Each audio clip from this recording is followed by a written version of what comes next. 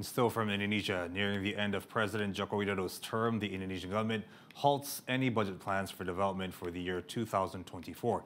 The allocated development budget for 2024 will be focused on completing existing and ongoing infrastructure projects.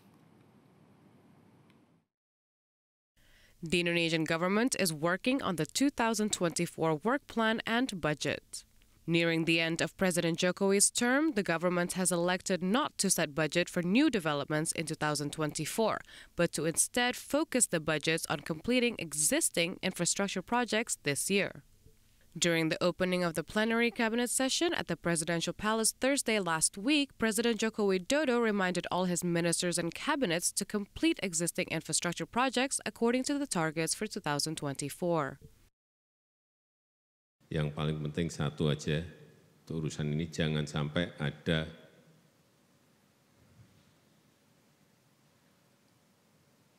pembangunan atau program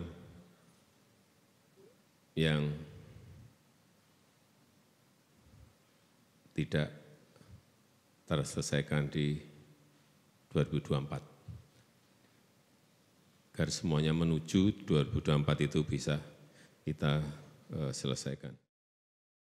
Minister of Public Works and Housing Basuki Hadi Mulyono explained that his ministry will complete development projects in 2024, which includes 13 dams, a number of irrigation infrastructure projects, drinking and clean water, as well as the development of Indonesia's new capital city, Nusantara.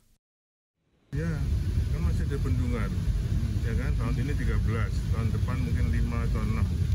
Nah, itu harus selesai. Walaupun ada yang kemudian untuk irigasi, air minum, untuk air baku, ya, itu masih ada beberapa. Tapi itu optimis selesai Pak dengan anggaran yang ada tadi pembahasan kita lupa. Berarti belum ada alokasinya anggaran ya. Baru polisi rencana kerja pemerintah. The government work plan is still under policy discussions. The size of the budget and state expenditure is still under discussions as well with Indonesia's Finance Minister Sri Mulyani.